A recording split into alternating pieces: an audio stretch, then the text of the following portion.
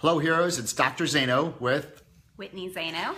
And here for Instagram, there's my wife, so we can't get her in the whole picture. Can I turn this sideways? Do you think would happen? Oh, like once it's going, maybe that'll work. Oh, that worked. But everybody's gonna be like, it's sideways. Oh, yeah. So just do it the other way. Yeah. All right, with 15-minute fuel, we're just in 15 minutes a day for your mind, your body, and your future. All right, there you go. Well, this is just a huge, exciting day for today. It's exciting and sad and a close to one chapter, but then the exciting beginning to another one. So if you're watching this right now on Instagram, if you go to our Facebook, Dr. Zaino, that's the fan page, dr.z as in zebra, A-I-N-O, or our YouTube channel, Dr. Zaino, we have the We Are Heroes show. So today was the season finale of We Are Heroes. It was 50 episodes.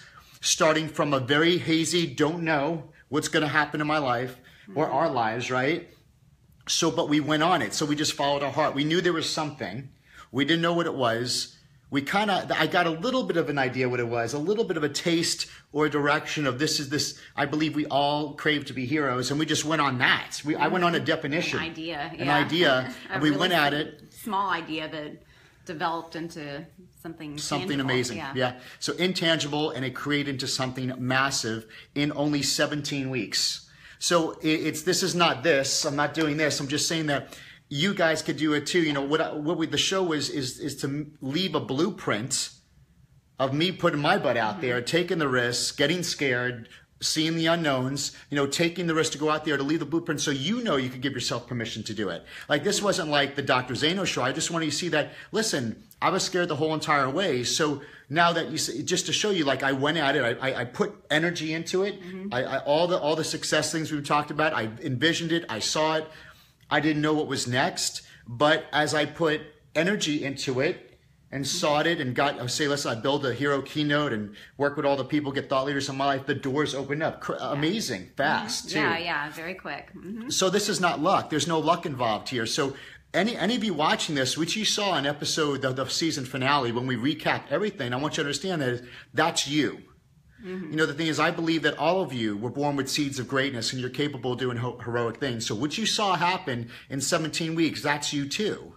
And there's no reason why it wouldn't be. And to show you that it's never perfect, there's bumps in the roads, it gets scary, you're supporting, it took finances and expenses and all these other things, but it was so worth it because it was exciting again. And that's the thing. So this is where we followed our heart. We had something in our heart and we followed it. And when we hit resistance, we didn't stop. And that's what we'll talk about today. And we course corrected and the doors opened, but we just followed our heart because following our heart was way more exciting, fun, energetic. We started doing the 15-minute fuels. All this stuff happened. And look, in really relatively a very short time. It felt forever though. It felt like a long time, but when we look back and say, wow, that was just 4 months, it's crazy to see what's come about. So it may have been a season finale, but it's not the end of the journey. That's season one. Yeah, it's just season one of many seasons. So because some of you guys, if you're watching on Instagram, if you ever heard or Facebook, you guys know that I talk about the reverse bullseye principle. I know Ginger is on here, so she's gonna. I said it's not copyrighted, so she could use it for now. But the reverse bullseye is this: in the bullseye, there in the center, there's that bullseye. That's the first goal. So that's this vision. This is the 50 episodes took us through the center of the bullseye, right? So during that center of the bullseye, it's a small ring. You have to go through experiences. You have to grow as a human being. You take the wins, you take the losses, you take the experience, but then you gain so much wisdom, insight, and understanding that now now when that completes, now you're ready to now pursue the bigger ring. And then you go through that journey, and then the bigger ring. So this is you could have one vision and purpose in your life, and it has multiple rings. So you cannot skip rings. I noticed that. So we got to start here. The time could be different. So here's a ring. We hit the center ring. Now the next season will be the bigger ring, and then the bigger ring. I told Woody like the outer ring is like Oprah, and we're doing something. Who knows what that'll be at that point, but it'll be exciting. So this is center done. We're going to move to the next ring probably in a couple months, and I'll let you know what that'll be.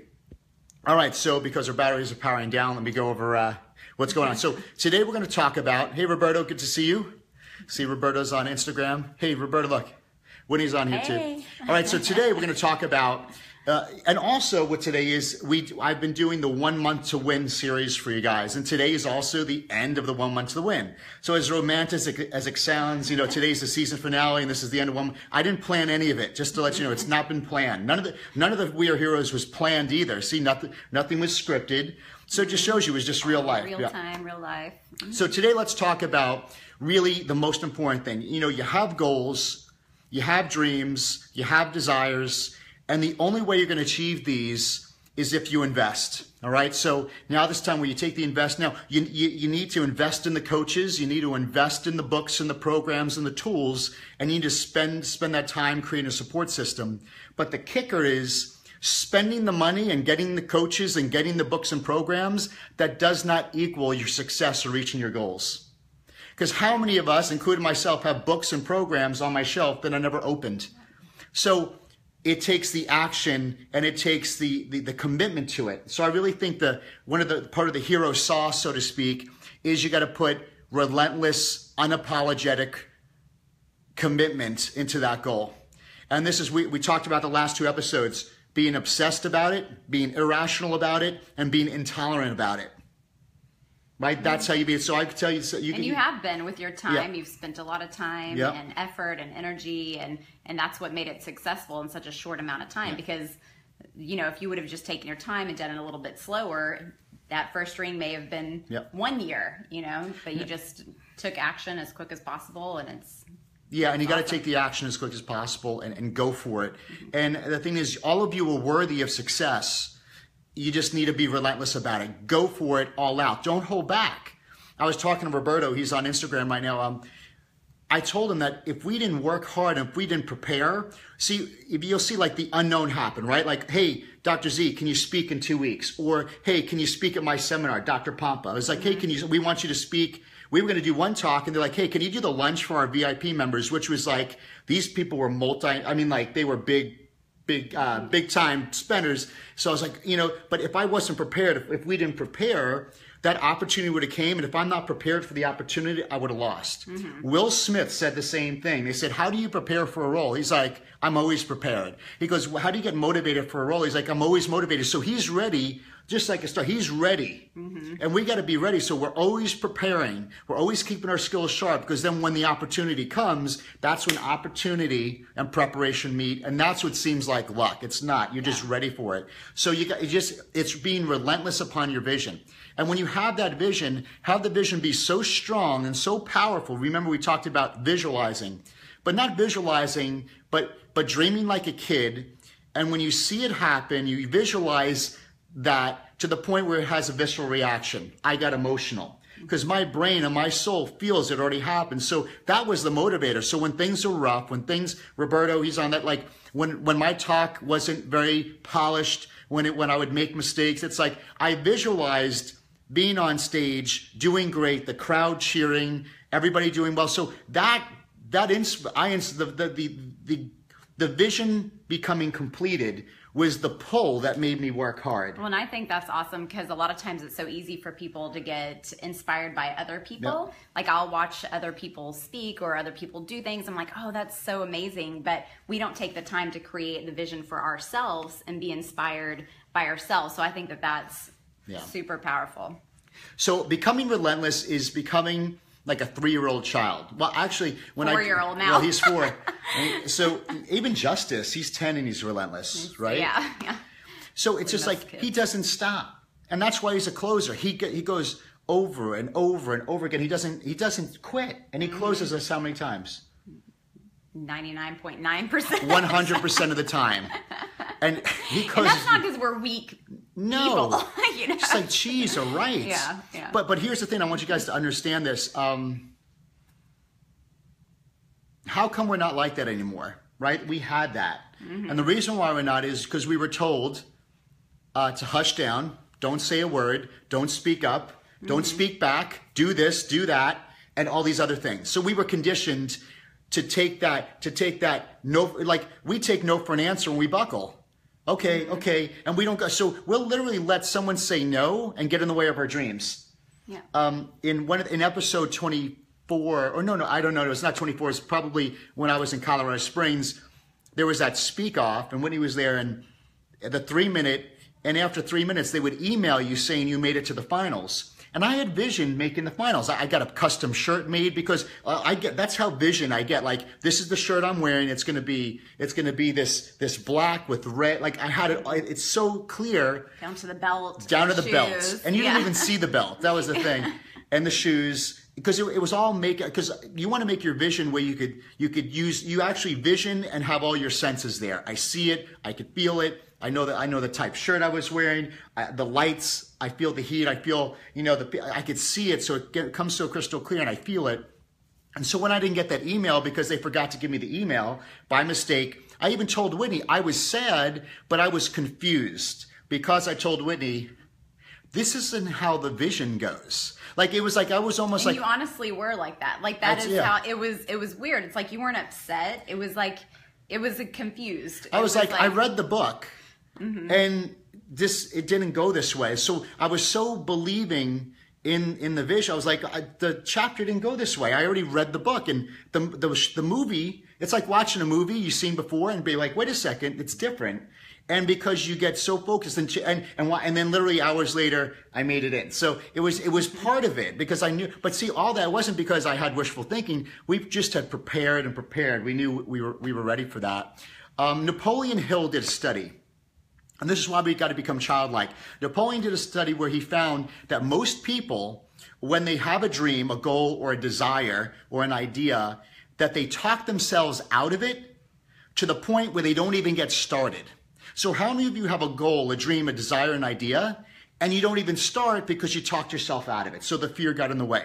And then the second group he talked to, they started to go for their goal, and the one time they hit resistance, they quit. And unfortunately, he said that was 95 to 99% of those groups of people.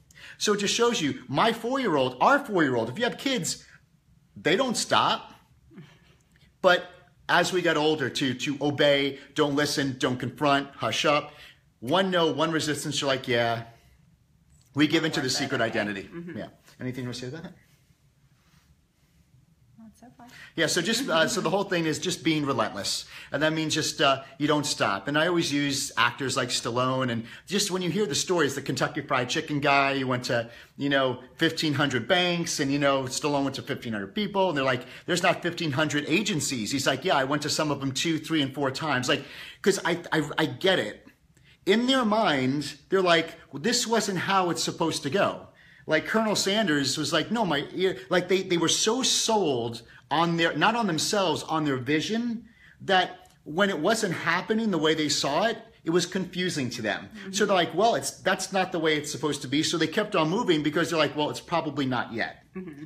And that was just amazing. So I pray and implore you guys to get to that point where you believe in yourself and your vision to the point where it's so great and you feel it so much that when you hit the resistance, it's like, okay, and you push it to the side and you keep on going. And when people say that's irrational, that's obsessive, you're like, well, okay. And then you just, like, that doesn't stop you. Just like a 4-year-old, mm-hmm. They don't stop. They just keep on going until they get it. So what would happen in the case that, okay, let's say that you didn't get that email and they were like, no, you didn't make the cut. Like, because some people will come against that, or just like, Stallone got rejected. So what do people do in that instance whenever they get rejected and it's not what they thought it was going to be? That's a great question, because I had to go through that mourning process. Mm-hmm. So I went through the process. I'm like, well, the market didn't want to talk, right? I went through the whole self-talk. Yeah, so you said you were going to go back to the...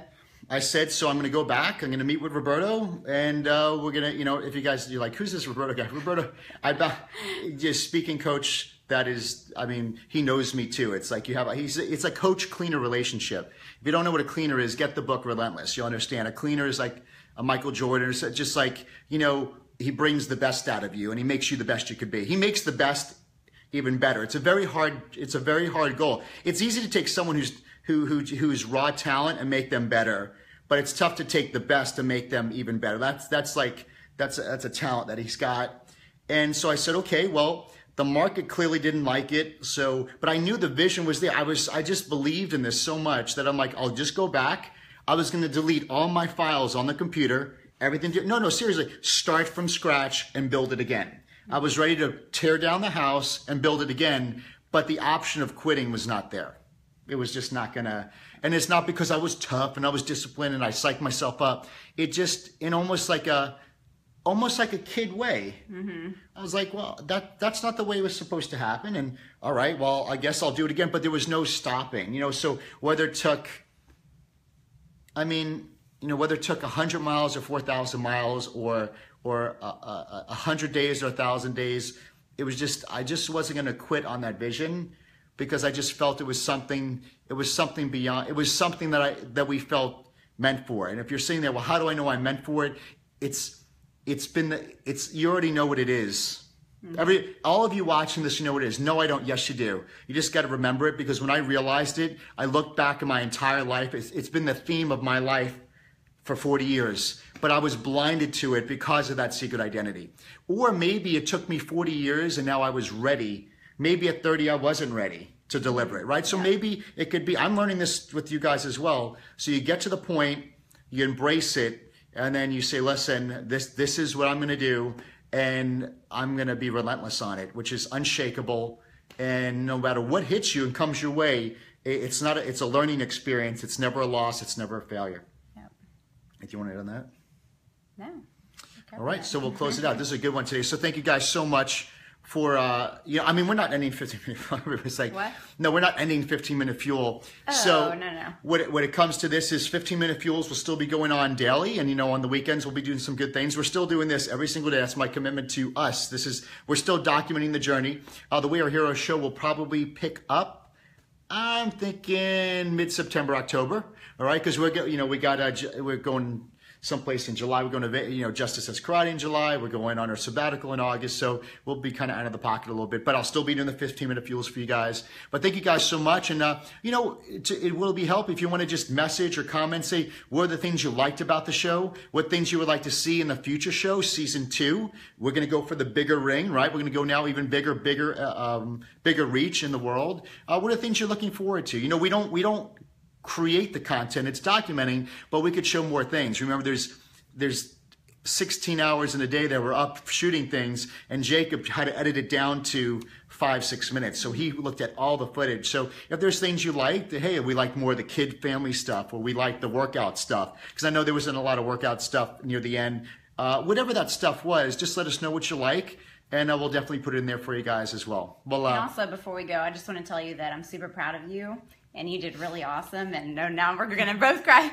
But it's been amazing to see what you've done in such a short time, and just like everything else you've done in your life. I'm really proud of you, and I'm excited to see what the next ring is going to be. So it's going to be awesome. So that's my CEO. So if you saw that quote, we'll end with this quote. It said, "When love and skill come together, there's a masterpiece." So thank you guys so much. We'll see you soon.